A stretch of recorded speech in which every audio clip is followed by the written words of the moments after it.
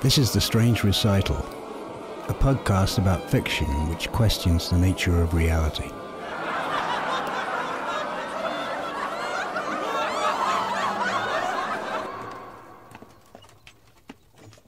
The chateau in which my valet had ventured to make forcible entrance rather than permit me, in my desperately wounded condition, to pass a night in the open air, was one of those piles of commingled gloom and grandeur which have so long frowned among the Apennines, not less, in fact, than in the fancy of Mrs. Radcliffe. To all appearance it had been temporarily and very lately abandoned. We established ourselves in one of the smallest and least sumptuously furnished apartments. It lay in a remote turret of the building. Its decorations were rich, yet tattered and antique. Its walls were hung with tapestry and bedecked with manifold and multiform armorial trophies, together with an unusually great number of very spirited modern paintings in frames of rich golden arabesque. In these paintings, which depended from the walls not only in their main surfaces, but in their very many nooks which the bizarre architecture of the chateau rendered necessary, in these paintings my incipient delirium, perhaps, had caused me to take deep interest, so that I bade Pedro to close the heavy shutters of the room, since it was already night, to light the tongues of the tall candelabrum which stood by the head of my bed, and to throw open far and wide the fringed curtains of black velvet which enveloped the bed itself. I wished all this done that I might resign myself, if not to sleep, at least alternately, to the contemplation of these pictures and the perusal of a small volume which had been found upon the pillow, which purported to criticize and describe them. Long I read, and devotedly I gazed. Rapidly and gloriously the hours flew by, and the deep midnight came. The position of the candelabrum displeased me, and outreaching my hand with difficulty, rather than disturb my slumbering valet, I placed it so as to throw its rays more fully upon the book. But the action produced an effect altogether unanticipated. The rays of the numerous candles, for there were many, now fell within a niche of the room which had hitherto been thrown into deep shade by one of the bedposts. I thus saw in vivid light a picture all unnoticed before. It was the portrait of a young girl just ripening into womanhood. I glanced at the painting hurriedly and then closed my eyes. Why I did this was not at first apparent even to my own perception, but while my lids remained thus shut, I ran over in my mind my reason for so shutting them. It was an impulsive movement to gain time for thought, to make sure that my vision had not deceived me, to calm and subdue my fancy for a more sober and more certain gaze. In a very few moments I again looked fixedly at the painting. That I now saw aright I could not and would not doubt, for the first flashing of the candles upon that canvas had seemed to dissipate the dreamy stupor which was stealing over my senses, and to startle me at once into waking life. The portrait, I have already said, was that of a young girl. It was a mere head and shoulders, done in what was technically termed a vignette manner, much in the style of the favourite heads of Sully. The arms, the bosom, and even the ends of the radiant hair melted imperceptibly into the vague yet deep shadow which formed the background of the whole. The frame was oval, gilded, and filigreed in Moresque. As a thing of art, nothing could be more admirable than the painting itself. But it could have been neither the execution of the work nor the immortal beauty of the countenance, which had so suddenly and vehemently moved me. Least of all could it have been that my fancy, shaken from its half-slumber, had mistaken the head for that of a living person. I saw at once that the peculiarities of the design, the vignetting, and of the frame must have instantly dispelled such idea, must have prevented even its momentary entertainment. Thinking earnestly upon these points, I remained, for an hour perhaps, half sitting, half reclining, with my vision riveted upon the portrait. At length, satisfied with the true secret of its effect, I fell back within the bed.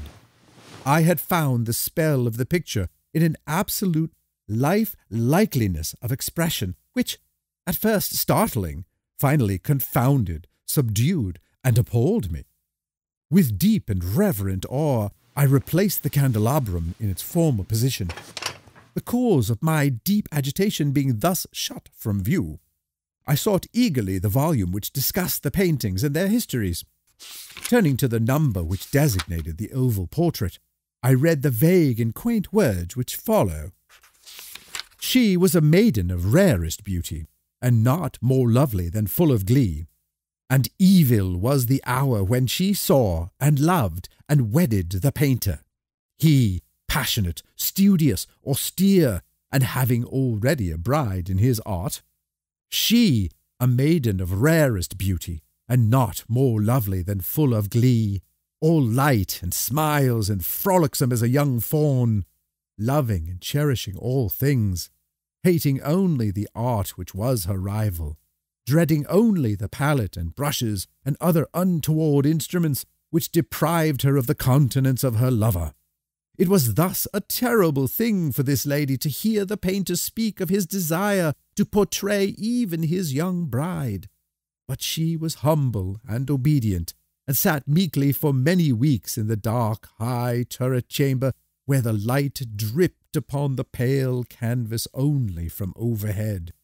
But he, the painter, took glory in his work, which went on from hour to hour, and from day to day.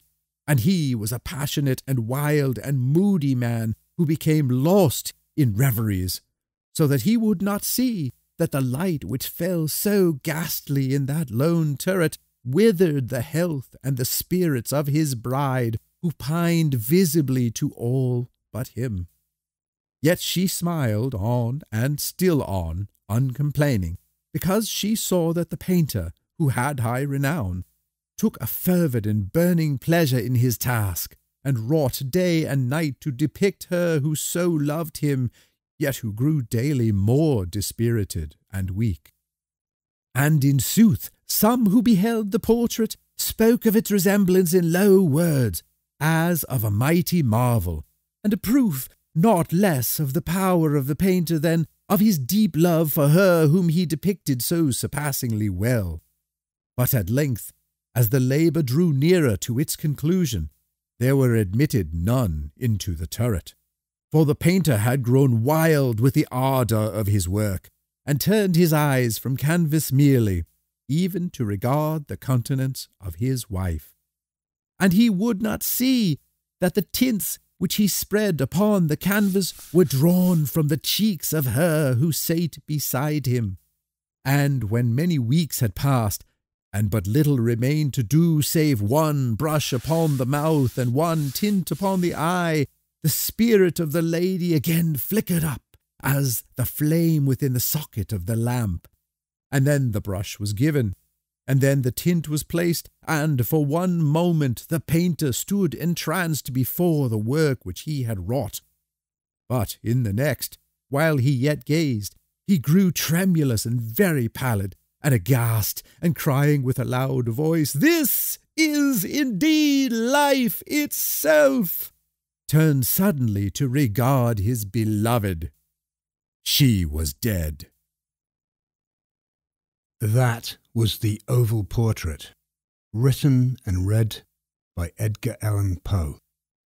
No, written by Edgar Allan Poe and read by Fred Stelling.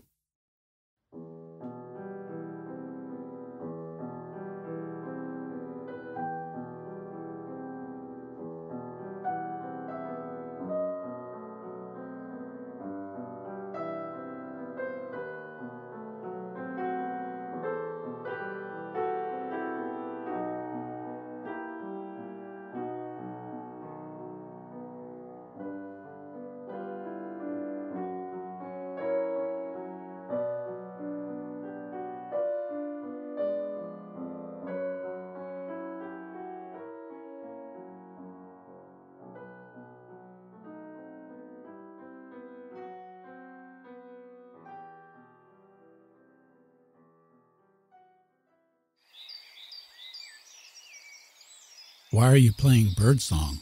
Oh, it helps me to relax. I'll turn it off when he gets here. Do you have a plan B? I do, but let's give it a few more minutes, huh? What are you waiting for? You know, Fred, don't feel you have to stick around. Thanks for reading the story. You did a great job. Yeah. Thanks. And we're waiting for Edgar Allan Poe to get here. You might be waiting a long time. He died in 1847. I think it was 1849, actually. Huh. Well, that's no excuse, whenever it was. I've been looking for him all morning. I went to every fucking bar in town. He looks like that actor, right? What's his name? It's on the tip of my tongue. The guy that played Django Reinhardt. Oh, you mean Sean Penn? Yeah, that's it. Sean Penn, yeah. Kind of a squishy face. Did you see him?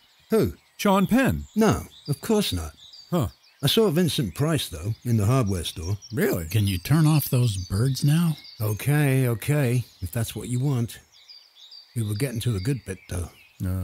What makes you think Edgar Allan Poe is going to show up? I sent him an email. You emailed him? Yeah.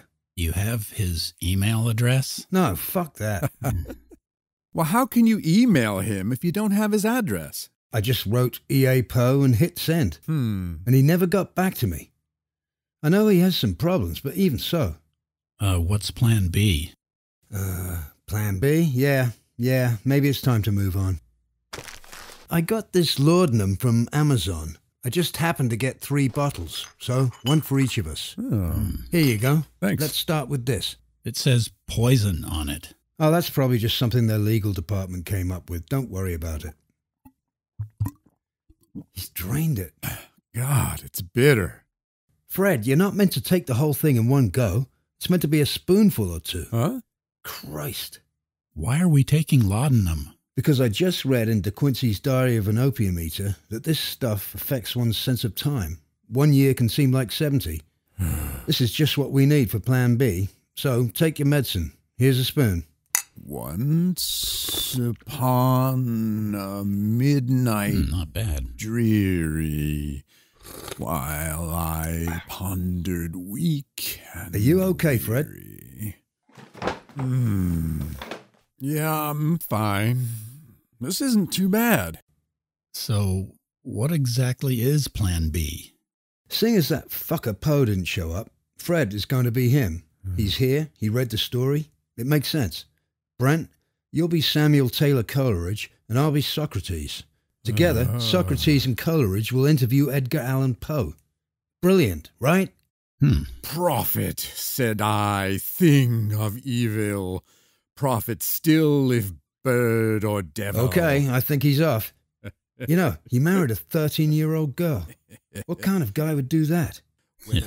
Right, well, we should get this while we can. You go first as Coleridge, and I'll follow with a question of Socrates. What the fuck is he doing out there? Yeah, you can go first, unless, of course, you think Socrates should go first, and then Coleridge can But come... I don't want to be Coleridge. It's Coleridge, actually. Why did you pick Socrates for yourself?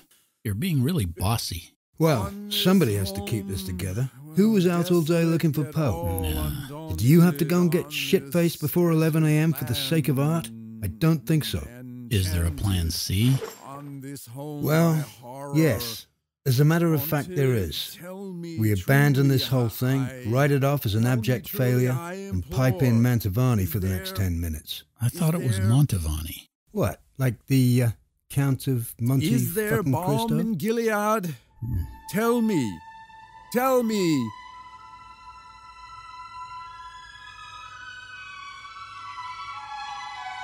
Quoth the raven, nevermore. What channel's he on? Where's the mute button, damn it? By that heaven...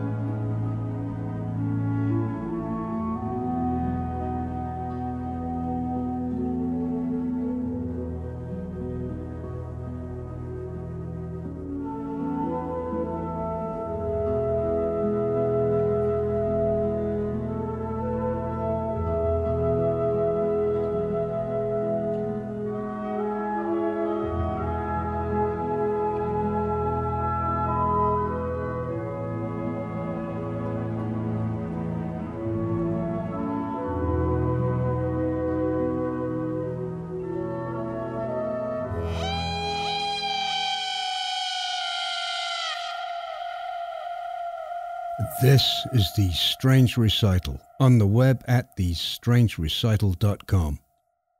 The music on this episode was an excerpt of the Nocturne in E minor, Opus Posthumous 72, by Chopin. Incidentally, Chopin died in the same year as Poe, 1849. I believe they died 10 days apart and had about the same lifespan. That probably means nothing, but Brent might not agree. You also heard an arrangement of Send in the Clowns by Mantovani and his orchestra, a thing of breathtaking beauty in my opinion, though I don't think we need any more clowns at the moment. All of us here at The Strange Recital would like to apologize for the problems we encountered during this episode. And we promise that we're going to do our best to not let this kind of thing happen in the future. This is episode 20052.